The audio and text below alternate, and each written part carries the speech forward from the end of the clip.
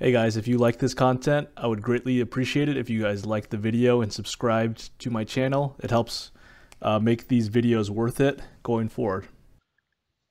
What's up, guys? Altcoin Sherpa here with a crypto market review. As always, this is not financial advice. I'm expert to your own research. Today, I just want to review a few altcoins that look pretty interesting to me. The first will be KNC, Kyber Network. This is a coin that has flourished, relatively speaking, compared to the rest of the market. And this was going up while many other altcoins they were all going down. What are we looking at right now? We see that KNC tapped the top of the market around 240 or so, top of the range, not market. And this was a predictable area, and this is a chart that I've been using for the last several weeks or months. Currently, this is actually a pretty interesting area of support, and I think this is a pretty good long area, to be frank and honest with you. The reason is that the 200-day EMA is right here at the equilibrium of this range, and if I use volume profile as well, this is just like, it's like a very high volume node area. So generally speaking, this should be pretty solid support, and I think it's a pretty good area to long personally. As I said, this has been pretty strong given the rest of the market, and I think that when a coin looks pretty strong, when everything else is dumping, those are the ones to pay attention to. So I think it's pretty easy to just go ahead and long this area. It's more of an inactive trade. I don't know if this is going to be like super strong. Like it's not going to like pull like a 30% day or anything like that. But I think that for like kind of a slower active swing trade, this is like a decent opportunity, and this is probably one that I'll consider longing as well. Let's look at Solana.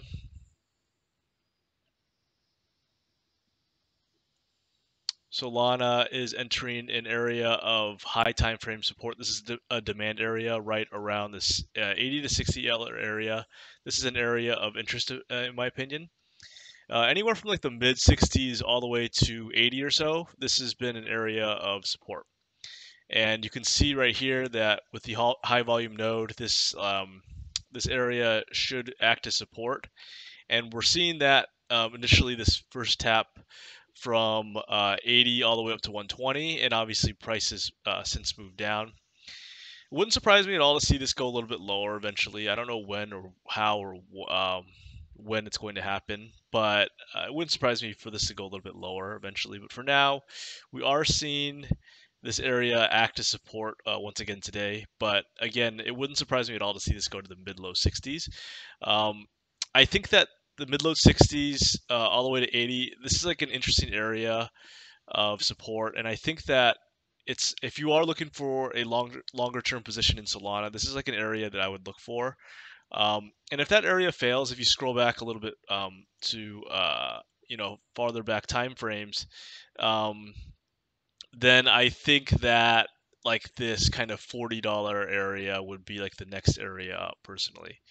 But that's only if Bitcoin really shits the bed. If like you see it go to like, I don't know, like 25K or 28K or something like that, then this should lose another 50% in my opinion. But I think that the mid 60s to $80 is still like an area of interest for me, and I would personally just go ahead and just dollar cost average in around this area. You can set a stop below this like kind of mid 60s level, depending on where you buy, of course, and your overall timeline for strategy. But those are kind of my overall thoughts on Solana. Again, not a very active trade. I don't think that many altcoins are going to be super active in the sense that you'll see them like have mind-blowing gains. Like there's no doubt that altcoins will eventually like have a very strong move from the bottom, wherever this bottom will be. I don't know or when it will be, but when altcoins do bottom, they're going to go like 2 to 4x from the bottom. That's almost certain. Again, don't know what it's going to look like or how, but I strongly feel that many altcoins are going to go like pretty strong once they do bottom out. But again, it's going to be violent at first. Before that happens, like we might see like one big last shakeout, and then like some recovery. It might look like a V-shaped recovery. It might look like an accumulation bottom. Again, I don't know what it's going to look like, but it wouldn't surprise me at all to see coins like do several percentage from the top. Like even if or from the bottom.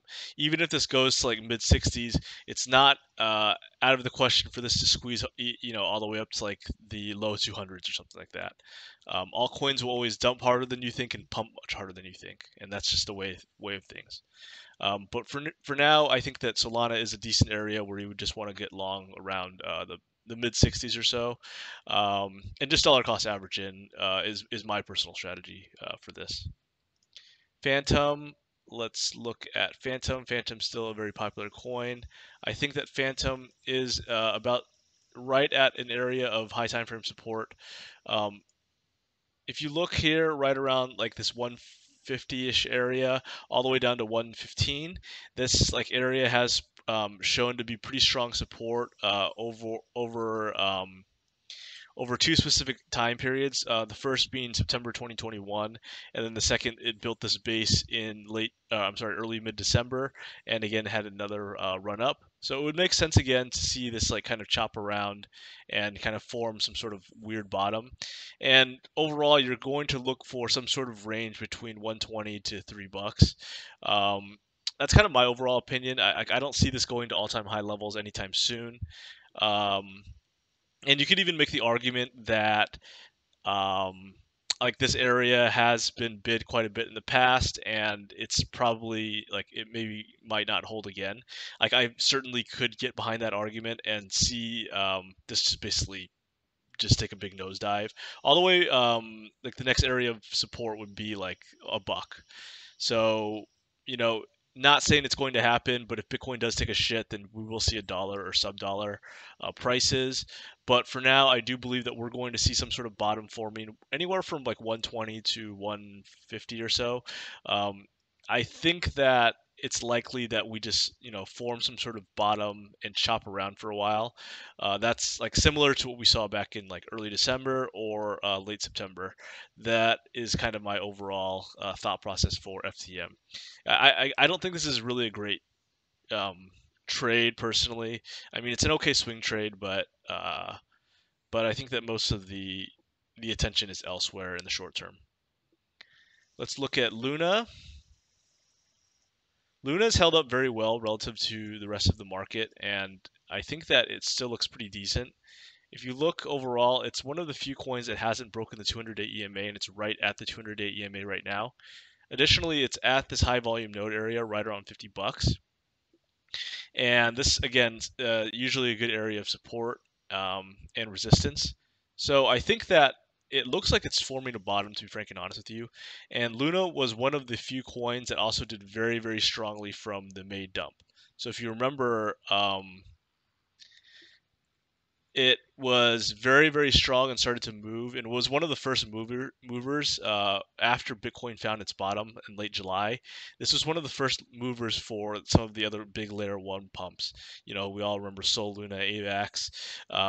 This was one of the leaders for layer ones, and it really and really a leader for altcoins. So it's possible now that we are seeing some sort of bottom being formed here, but again, I'm not so sure like how big of an upside move we're going to expect, but I do think that given the fact that Luna has maintained its structure overall and kept the 200-day EMA, I do think that Luna looks better than most altcoins, at least from a downside protection standpoint. Like I think this looks a lot better than a lot of other altcoins in the sense that like I don't expect this to really nuke super hard relative to many other altcoins. It still looks okay to me, and this would be a decent candidate for a swing trade in my opinion. And if you did just take a swing trade, you assume that these lows wouldn't get lost. You could set your stop. It depends on how you want to trade too. It depends on like what your strategy is. But like I would target personally kind of like these highs again. Right. Again, I probably wouldn't long here, but you can just target these immediate highs around $60. Let's look at Near. Near is a coin that I'm underwater on, unfortunately. I did sell some before on this recent move, like $11 to de-risk, but overall, it's still it did lose a 200-day EMA, unlike Luna, and what we're seeing right now is price is below this point of control area, right around 940 or so, 930.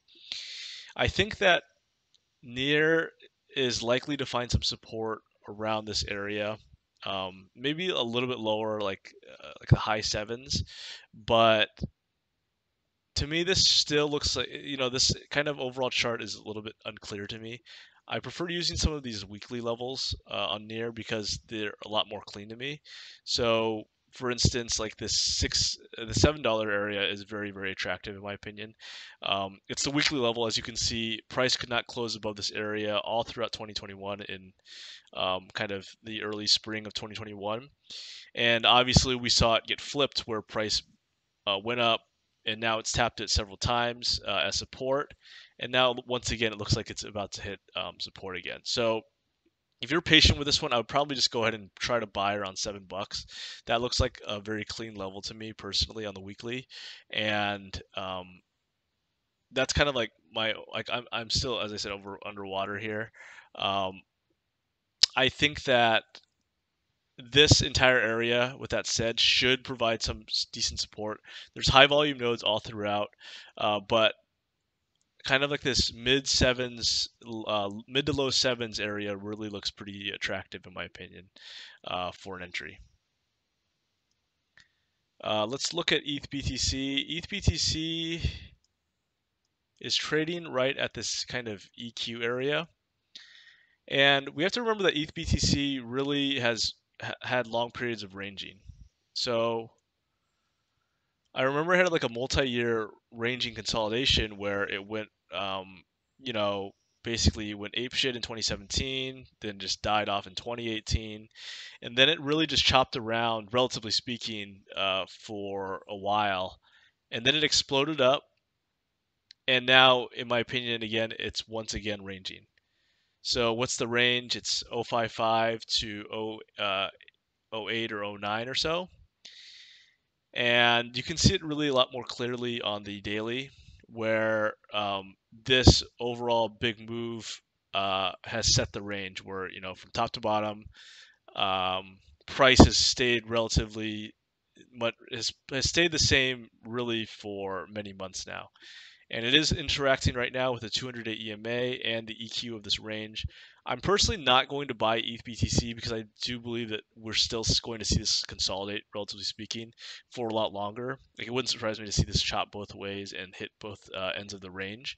But this would be like more of like a long-term, just kind of like buy and hold. And Ethereum generally is like a better just buy and hold in general too.